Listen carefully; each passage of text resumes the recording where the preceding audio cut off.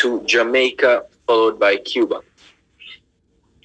Mr. President, Jamaica wishes to commend the Council for summarizing the magnitude of the challenges faced by member states in maintaining immunization coverage. Furthermore, providing this comprehensive report on the strategic framework for strengthening national immunization programs and revitalizing immunization as a public good for universal health is welcomed.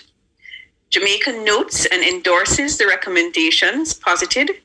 There is a strong political and technical commitment to immunization in Jamaica, as evidenced by the full integration in our public health system, as well as a public-private partnership, especially as it relates to vaccine supply and data collection.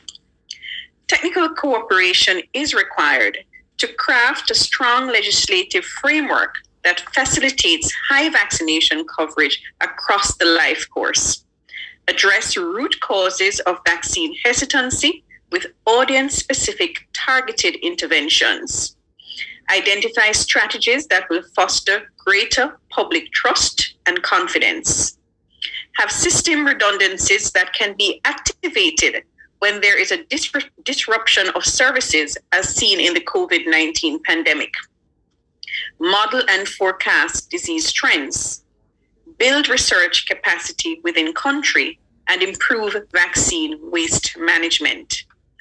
COVID-19 has highlighted the inequities between vaccine-producing and non-vaccine producing countries, resulting in small member states unable to access vaccines in a timely manner.